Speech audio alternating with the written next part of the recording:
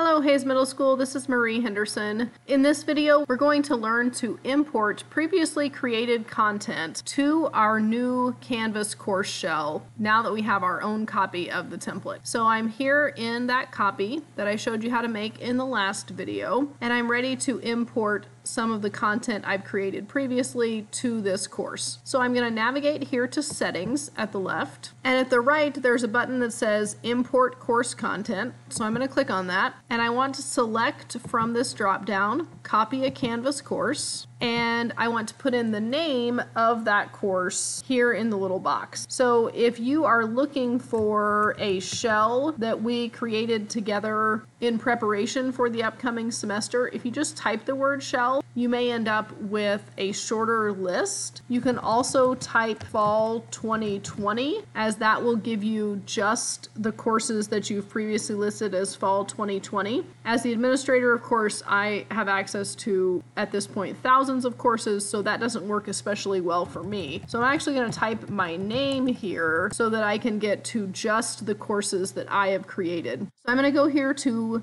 a course where I have some content that I want to show you how to pull in and select it from the list. And then I don't want to get all the content. Even if you think you want absolutely everything, please don't click all content. I'm going to show you why here in a minute. Please select specific content. And then if you're a person who adjusts due dates, you've already done that when you made this shell to begin with. So I would not check this box here to adjust events or due dates. And then we're going to click to import, and we're going to have the option to select that specific content. So here's why we wanted to do this. If you pull in all the content from a course, it overrides the course settings that are in the course you're pulling it into. And you don't want to override the homepage settings that I've already created for you in this new template course. So don't pick course settings here, and don't pick syllabus body. All right, so you're going to pull in maybe some modules, assignments. If you've previously built quizzes or question banks, you probably want to bring those in. Maybe there's a few pages from a previous course that you want to bring in. Probably not your home page unless you have information on that page that you want to copy and paste into the new home page, which might be a reason to bring it in, although you could just copy and paste from one course to another course if it's something in a rich content editor situation.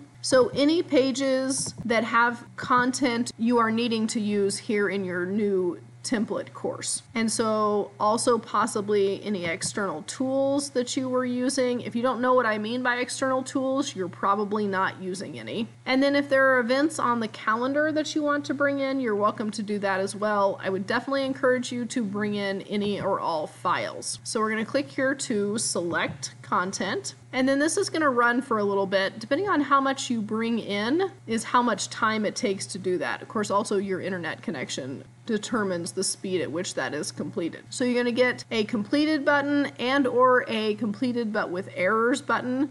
Probably a link is broken, and I'll teach you how to fix that in a later video. So now then, if I go here to my list of assignments, once I'm ready to start linking content in my new agenda page, I have a bunch of assignments already created that were part of my previous year's work, and I'll be able to use those. Similarly with modules, I brought in some modules here, and now I can link those on my agenda page when I'm ready to start adding things for students to access. So none of the content from my previous years has gone to waste. As always, if you have questions or need further assistance, please don't hesitate to reach out. Thanks, and have a great day.